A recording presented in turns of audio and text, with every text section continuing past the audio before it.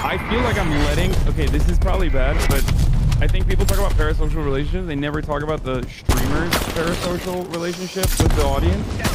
Where if I don't stream, I feel like I'm letting my audience down.